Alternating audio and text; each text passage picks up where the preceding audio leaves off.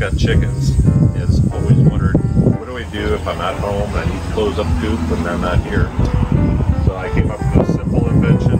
Lets me use my smartphone and I can open and close the coop when I'm not home.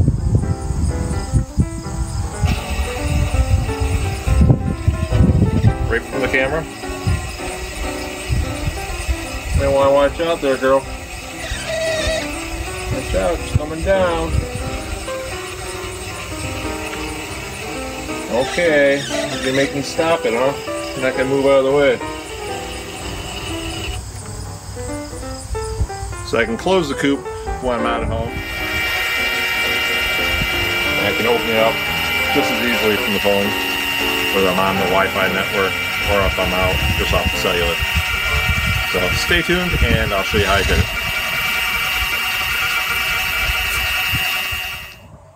Hey all you YouTube folks out there. I haven't done a video for a while, so I figured I'd get this one going and give you guys an idea of what I've been doing. This year I got into raising chickens. I've got 6 Rhode Island Red chickens, and they're pretty cool. Just about to start laying some eggs for us now. But I was watching a video from another guy who showed me how to make the coop I made, and yeah, I'll just give you a look at it. So this is the coop I made. Like I said, I got 6 Rhode Island Red chickens, and all the girls are now about 20 weeks old. I have them on layer feed now for about 2 weeks. And the whole coop here was inspired by SSL Family Guide. I'll put a link down below of him and his channel. And also he's got a website out there where you can pick up plans to make this chicken coop. I got to clean out on the bottom. In his description, he actually has a drawer that slides out with that. I didn't want stuff getting caught around the drawer, so I just made it plain where I could just pull the any of the waste out of the front. It's got a big door which opens up.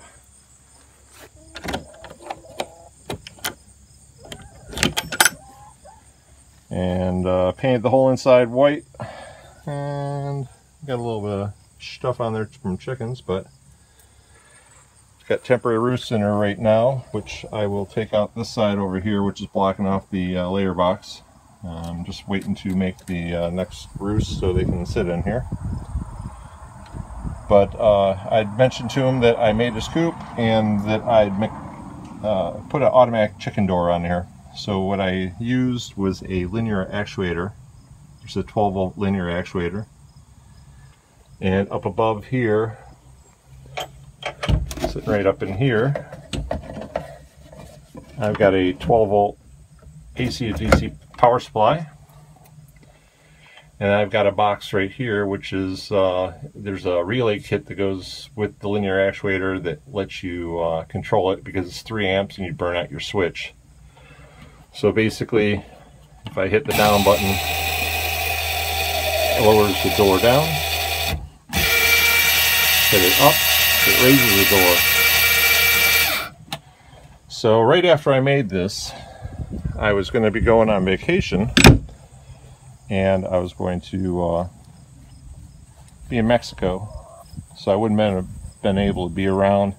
And it's really kind of a, don't want to have somebody coming over here every day to open and close the coop and all that. So with one of his videos, he had a PVC watering system, which I made that also, which has chicken nipples underneath here.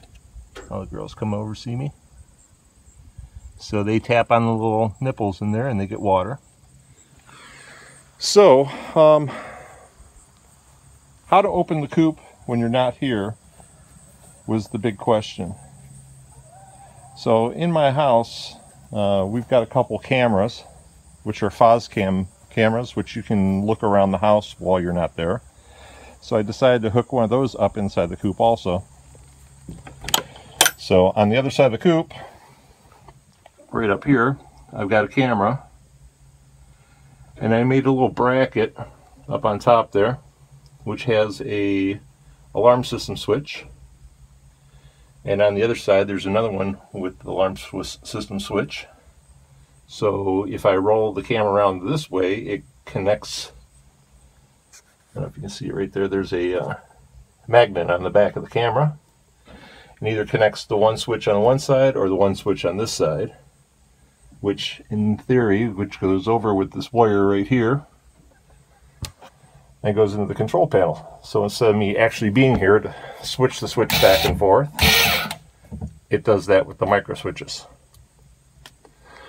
So the girls all come in at night, and I go ahead and lower the door down, make sure they're safe at night, because we've got coyotes and we've got raccoons and other things that like chicken.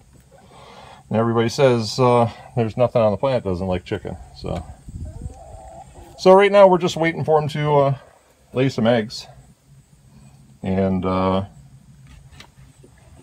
SSL Family Guy, he made this in 2 pieces, which I decided to use the 2x6s and make it into 1 piece. And watching his video where he moved his chicken coop, it was pretty heavy. And I know why now, because it is a bear to move.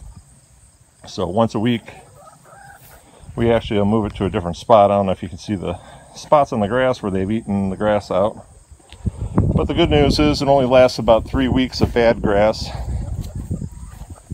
because on the other side is where we had it originally, and that grass is already grown in. So this is the nesting box, which we have not opened up yet. I was going to wait until they start laying. And gotta get some dividers in there and get that all set up. The bottom of the chicken coop I made with tile flooring, so it's real easily cleaned up. And oh, that's about it. I'll put some video footage in here, how I'm controlling it from the phone, and how it all works out for us. But the girls, we had them in here for a week, had a couple different sources of food for them. And we were opening and closing the coop from 2,000 miles away. So that's about it for today. Yeah? What makes you say that? They're all curious to see what I'm doing out here with this. That is, you put your fingers underneath the edge of the door, though. You bite your fingers. But so that's what I've been doing. Took about 3 weeks to build the coop, about 2 weeks to automate it. Probably total cost in this coop, probably got about $800 with the linear actuator automatic door opener, and maybe another $100 if you figure the cam, which the foscam that controls the whole switch thing. But if you have any questions about it, put some comments down below, and I will make sure I comment back of how I did whatever you're in question of. But if you like the video, go ahead and click the subscribe button, give me a thumbs up, and we'll see you again soon.